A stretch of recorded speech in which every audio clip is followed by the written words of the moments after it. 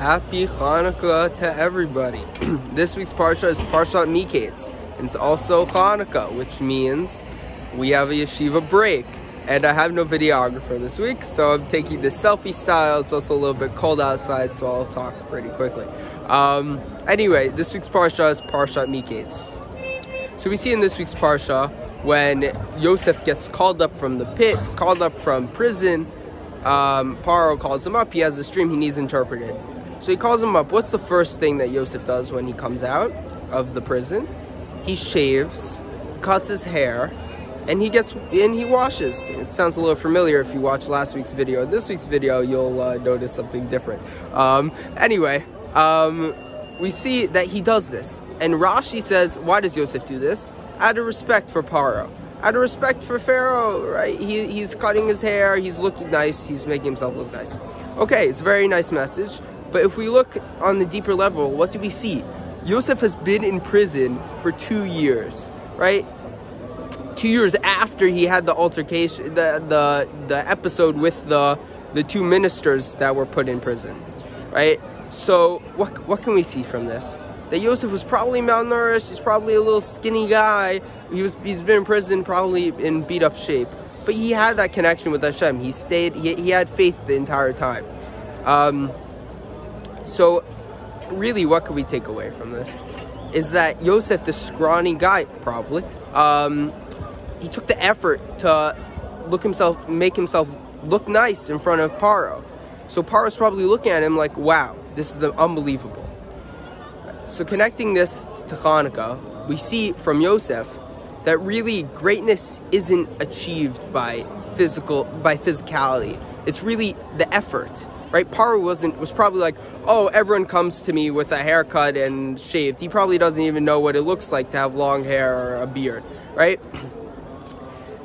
Really what he saw was the effort taken by Yosef to achieve this, to take care of himself even after he was in such a terrible situation for 2 years. So how can we connect this to Channukah?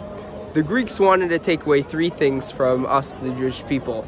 They want to take away Brit Milah, Rosh Chodesh, and Shabbos. So what can we see from this? How can we connect these 2 things together? Just like Yosef, even though he was in prison for 2 years, he came out at the end of the day a big guy. He came out, he was the viceroy of Egypt. He had so much power, it was unbelievable. He did anything. He was able to control all of Egypt. What can we see from this? Also, the moon, Rosh Chodesh, it gets so small at times during the month, just like Yosef got so small down in prison. And then eventually it comes out nice and plump, nice and large, where you have these glorious meals, right? You can all picture in your head like a king being fed grapes, right? That's what Yosef comes out as.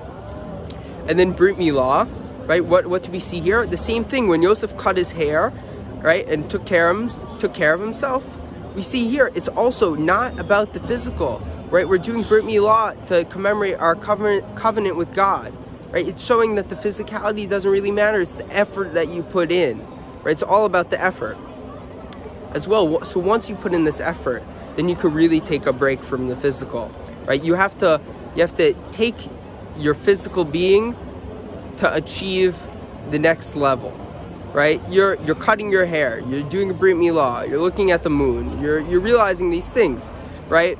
But really, once you realize these things, you take a break from the physicality. Then that's Shabbos. That's what the Greeks were trying to do when they were trying to take away these 3 things from the Jewish people. So on Shabbos, you take a break from the physical and enjoy all the pleasure that Hashem has given to us here on earth. So I wish everyone a happy Channukah again and a good Shabbos, and I'll talk to you all next week.